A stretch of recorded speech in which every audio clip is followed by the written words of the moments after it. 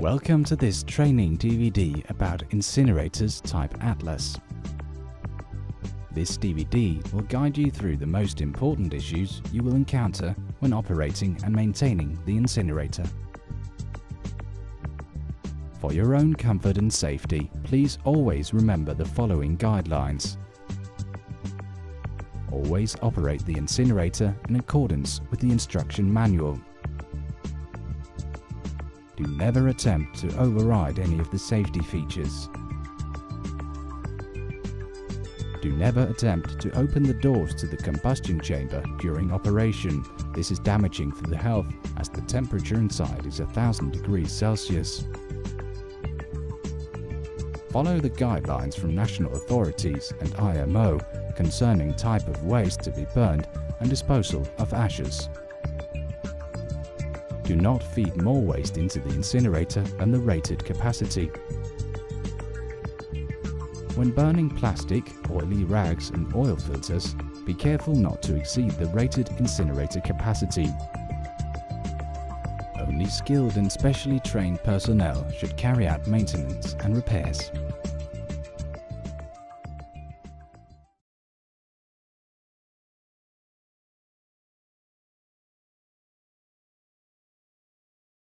Since oil sludge mainly contains remains of the heavy fuel oil, it's necessary to heat it up before trying to burn it. It is a good idea to heat up the sludge oil to around 60 to 70 degrees Celsius before trying to incinerate it. You can read the temperature on the thermometer installed on the tank. Start the heating up of the sludge oil preparation tank 4 to 8 hours before you intend to start the incinerator up. To make the heating up as efficient as possible, you should switch the main switch to the on position on the incinerator control panel. This will make the mill pump and the sludge circulation pump start up, and sludge oil is circulated and heated up.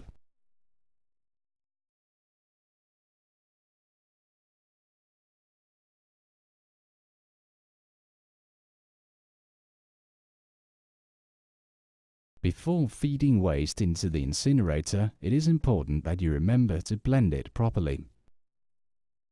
Blending waste ensures a faster burning and helps to secure that the incinerating capacity is not exceeded. It is a good idea to use paper bags, plastic bags or cardboard boxes for feeding the waste into the incinerator. The waste in each bag should be blended as follows: 15% paper, 20% cardboard, 10% plastic, 5% oily rags, 50% food waste. The amount of oily products and plastics in each batch should always be limited, as these products have a very high calorific value. Too much of these products can cause overheating and damage the incinerator's internal heat-resistant coating.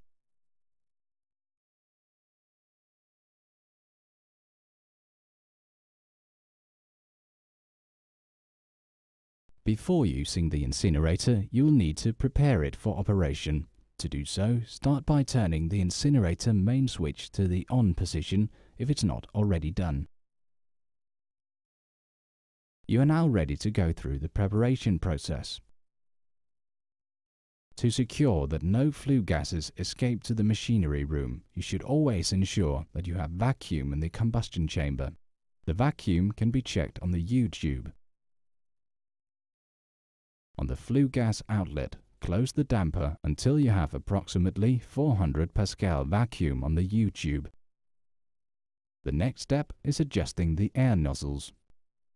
The air nozzles lead air from the cooling air jacket into the combustion chambers. Adjust all the air nozzles by turning them clockwise until they are completely closed. This will give the shortest heating up period of the incinerator and reduce the consumption of diesel oil. Finally, you need to adjust the dampers. This will help to obtain a proper flame on the diesel oil burners.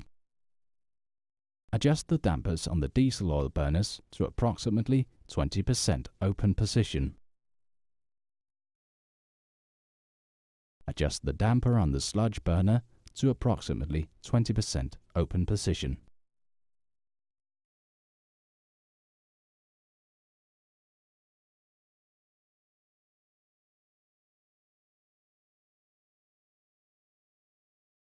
The incinerator is now ready for operation.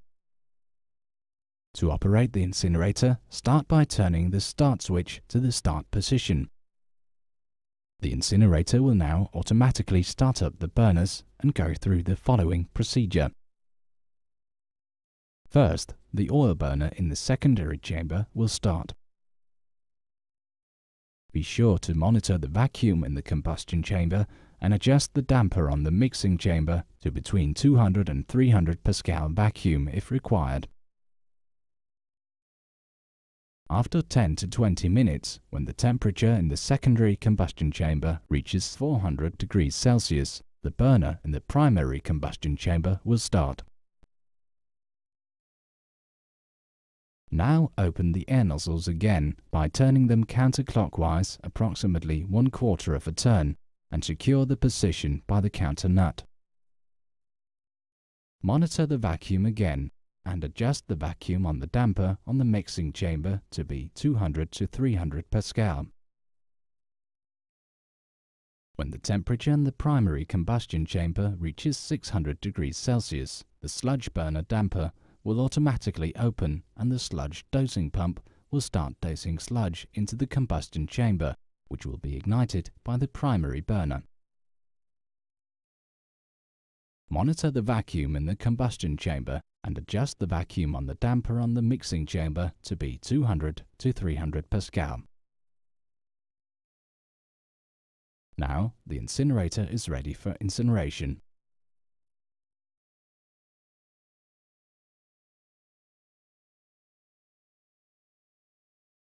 If you have prepared the incinerator for operation, you are now ready to start incinerating your waste.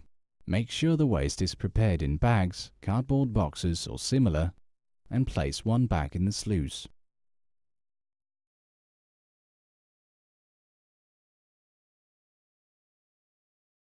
Push the push button for activating the sluice. The light in the push button comes on and the waste automatically slides into the combustion chamber. When the sluice operation is complete, the light turns off again. Wait a couple of minutes and then check through the sight glass that there is space for the next bag in the combustion chamber. Then feed in the next bag. During this process, be sure to check the chimney outlet for black smoke. If the smoke is black, open the air nozzles in both the primary and the secondary combustion chambers with one turn and check again after a couple of minutes. Always monitor the vacuum in the combustion chamber and secure a vacuum. Do not open the air nozzles more than required. If there are sparks in the smoke, then open the air nozzle in the secondary combustion chamber. After feeding in the last bag, turn the start switch to the stop position. The incinerator will stop automatically when it is completely burned out. The incinerator will now cool down. During the cooling process, the primary blower will start and stop sometimes before the incinerator is completely cooled down. Then remove the ashes and dispose in accordance with IMO and local national regulations.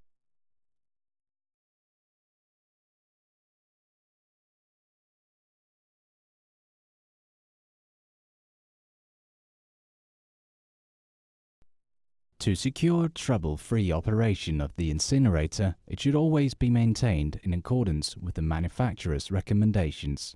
The requirement for service is described in the operation manual, but here we will guide you through the most important items.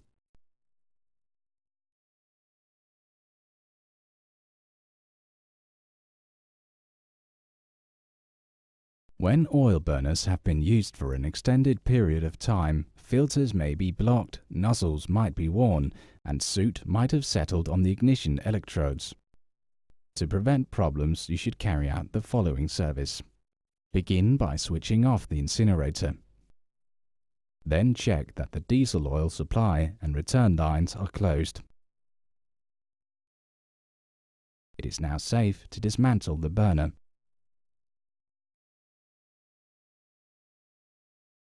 Next step is to dismantle the filter and clean or replace it.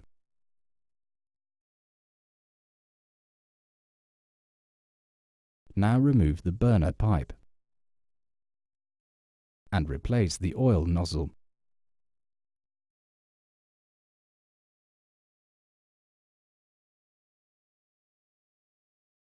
At the same time, make sure you check and clean or replace ignition cables and electrodes. Before you assemble the burner again, remember to adjust the electrodes. The tips of the electrodes should be approximately 9.5 mm from the center of the diesel oil nozzle, and the distance between the tips should be approximately 3 to 4 mm. Finally, assemble the burner and reinstall it.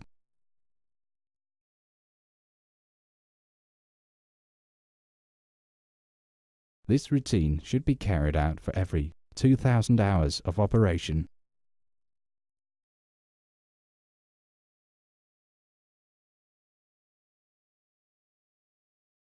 Flame detectors are wear items and have only a limited lifetime, as they are directly exposed to the strong radiation heating and sooting from the combustion chambers. To service and to check the condition of the detectors, you should carry out the following procedure. Begin by switching off the incinerator. Then remove the flame detectors one by one on the burners and clean them for soot with a soft cloth. Inspect them for any damages like cracks or melting. Finally, reinstall the flame detectors. This routine should be carried out for every 500 hours of operation. If you want to check the functionality of the flame detectors, this can be done by placing a lighter in front of the flame detector and monitor that the bulb on the flame control boxes lights up.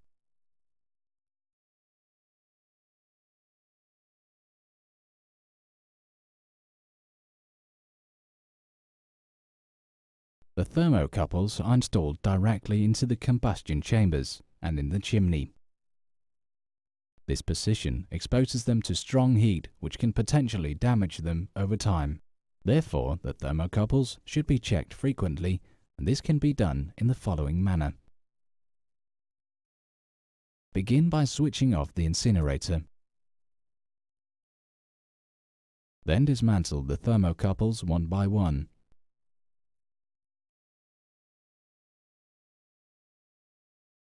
Clean each of the thermocouples with a wire brush. At the same time, you should also check them for any mechanical damages like cracks and replace them if necessary. Finally, reinstall the thermocouples.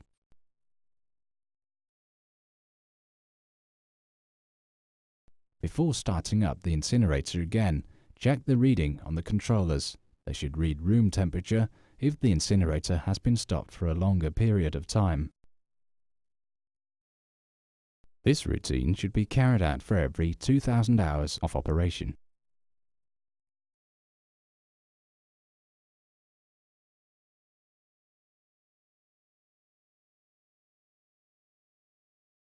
If the sludge dosing and oil circulation pumps are not serviced, they will not give pressure and you are not able to start the sludge oil incineration process. The pumps consist of a stator made out of rubber and a rotor of stainless steel, and they can be serviced by following the procedure shown to you here. Begin by switching the main switch on the incinerator to the off position.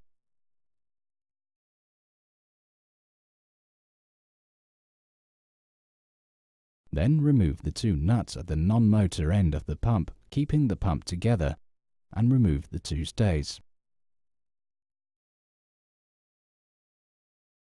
Next step is to gently turn the stator outwards and pull it away. Now you can easily replace the stator if it looks worn.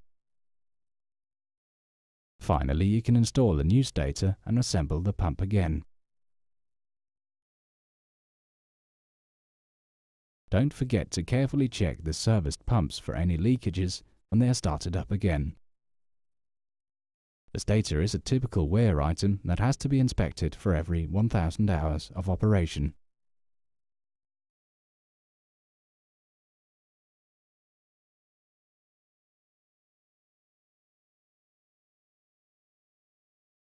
Should a malfunction occur, the incinerator will shift to cooling. We will now go through these alarms one by one.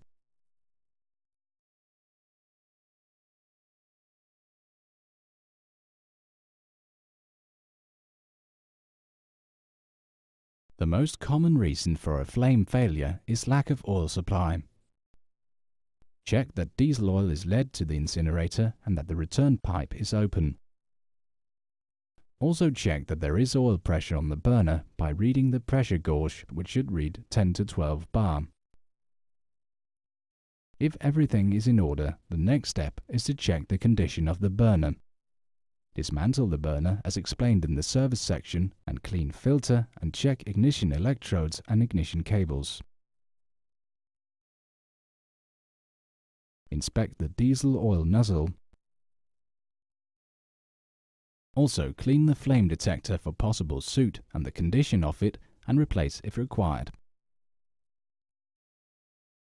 If you have a flame failure on the sludge burner, check the temperature of the old sludge. This has to be minimum around 60 to 70 degrees Celsius. Also, you must evaluate whether the sludge circulation pump and sludge dosing pump stators are worn and need replacement.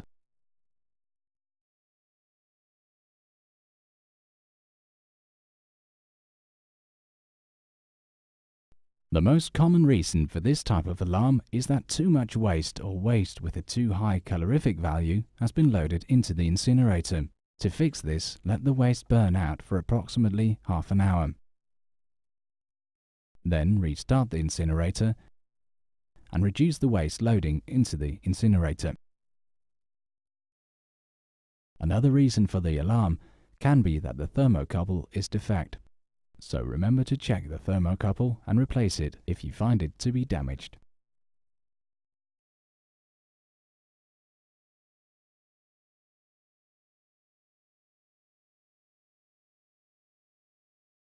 The main reason for this type of alarm is that the air intake to the primary blower has been stopped by a foreign object.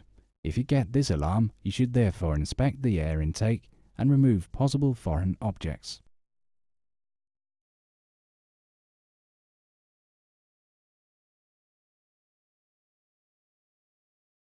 This type of alarm comes up when one of the circuit breakers has tripped. To fix this, you should first check the circuit breakers and the motors for condition. If everything is found to be in order, reset the circuit breaker and try to restart the incinerator.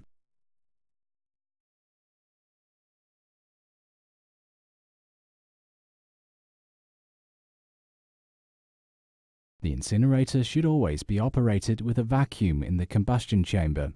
If this is not the case, this alarm will come on. If too much waste has been loaded into the combustion chamber, a lot of flue gases will be generated and it is difficult to maintain the vacuum. To build up the vacuum again, do not feed in more waste, but let the waste burn out the next half an hour and restart the incinerator. You can also try to open the damper on the mixing chamber. This can in many cases increase the vacuum. Finally, you can check the opening of the air nozzles. Closing these with one turn clockwise will increase the vacuum.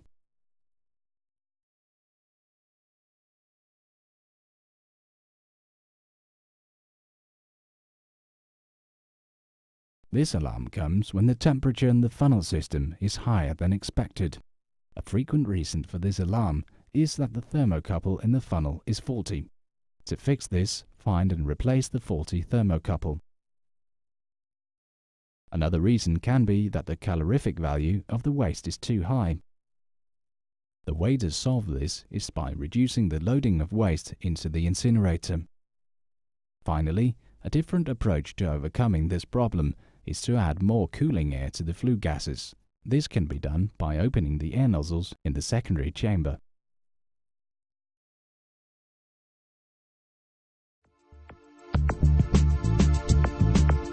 Thank you for watching. In case you need spares or you prefer to have a service engineer to attend the vessel, please do not hesitate to contact us.